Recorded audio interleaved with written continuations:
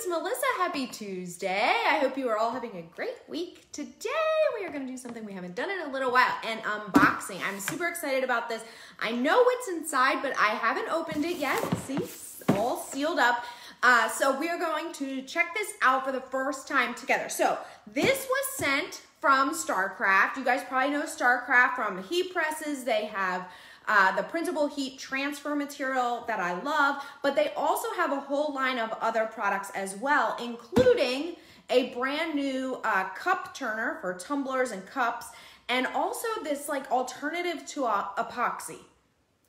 I'm saying that correctly. Okay, yeah, epoxy. So it's called PureCoat. So I'm excited to check this out. We're not gonna actually use them today, but we're gonna see what they're all about and what comes with it and all of that stuff. So I threw the links to both the cup, I don't know if it's a cup turner or a tumbler turner, so we'll see together. And then the epoxy alternative, which is called PureCoat, comes as glossy or matte finish, and that is also in here. So I threw the link up to that as well. So let's see what we have. Yay, I'm so excited. Hello. All right, so we have a 16-ounce clear gloss PureCoat. Okay, so that's this. It comes, actually, this is super nice. It comes definitely really well sealed, and then it also has this like little top that you can put on that, well, I'll take that off there. So let's see, it says it's ideal for use on smooth surfaces, can be used on glass, metal, wood.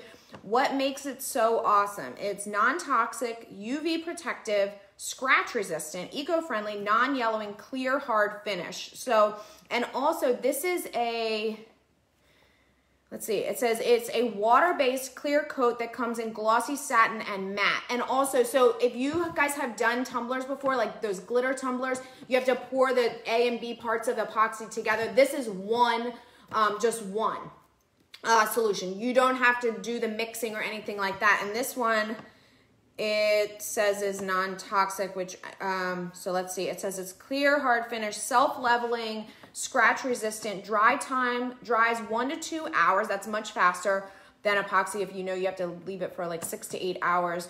Can be recoated after 3 to 4. Clean the surface with a degreasing agent to remove any buildup. Easy to use. Simply apply with a paintbrush or spray on. Well, this is not going to be able to be sprayed on as it is.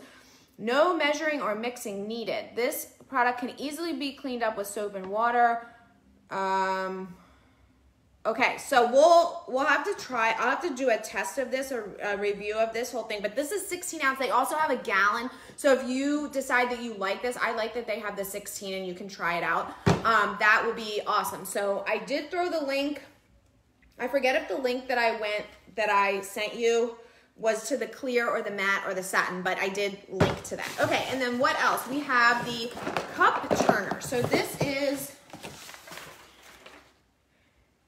okay, the two-way, our cup turner offers great features such as two-way rotation, comes with 3 size cup foams, inserts, we'll open it and see, as well as 2 rods.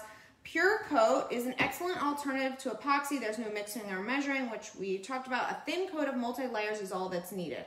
Now, it says a thin coat of multiple layers. So we'll have to see how many multiple layers, just so you know, when I read the description of the product on the website, it said up to 15 layers. So that's a lot. So hopefully that was for if you had glitter. So we'll have to see. I mean, 15 layers, that's gonna be too much, I think, for most people. Okay, so here we have the cup turner. Let's check this out. 5 to 6 rotations per minute. Two-way rotation makes it easy for left or right-handed crafters. Okay, let's see all of this stuff. If you are just joining, we are doing an unboxing of a couple of Starcraft items. You guys are probably familiar with the Starcraft heat press.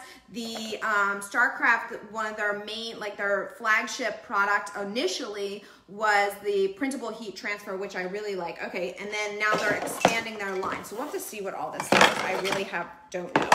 I don't know. Okay, and then, okay, so these these are the different size cups. So this looks like for tumbler, for smaller cups. We'll have to see what all of this is. And then this is, so there's 3 different sizes that they, can you see what I'm doing here? Okay, and then this must open, let's see. I can see if I can set this up real quick. Okay, insert, so we've got to take this, a rod stand. To use the rod stand, that's this. Fold out the tripod legs, insert the rod turner inside the rod stand, like this, okay? That will create a sturdy base and make it easy to add or detach rods from the turner. This is a fast and efficient way to start working on your project.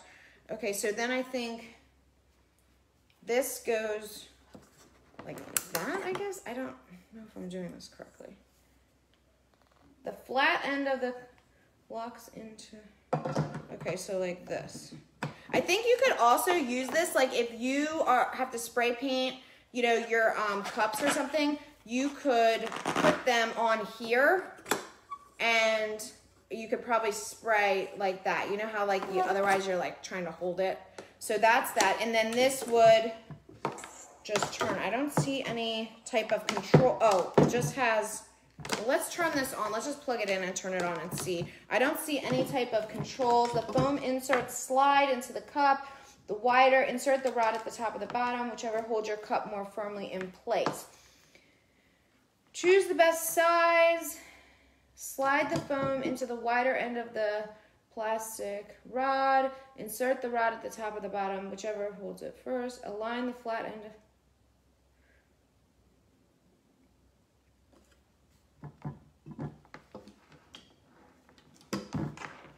Okay, it says to switch the cup turning direction from clockwise to counterclockwise, operate the 2-way rotation switch located on the power cord. Okay, so that's this. So it has, you can go one way or the other. Let's just see.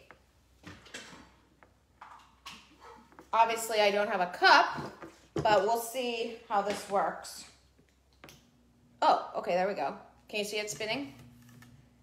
So this is counterclockwise, and that's clockwise. Okay, so yes, you just, and then if you put it in the middle, it goes off. So anyway, obviously I have not had a chance to use this because I just pulled it out of the box.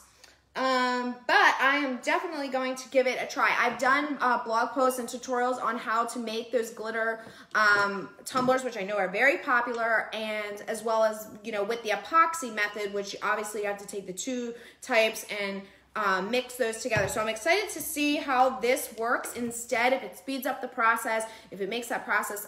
I don't like epoxy for the same reason I don't like painting. It's a mess and I don't like to clean up. I just like my crafts to be fast. I have no patience for waiting for stuff to dry or rotate for 6 hours. I'm just like not that type of crafter. I'm like, all right, let's go. I need instant gratification here. But we are going to try this, and I will do either another video or put it on the blog or probably both, and we'll see what happens. All right? All right, you guys, I hope you have a fabulous rest of your day. See ya.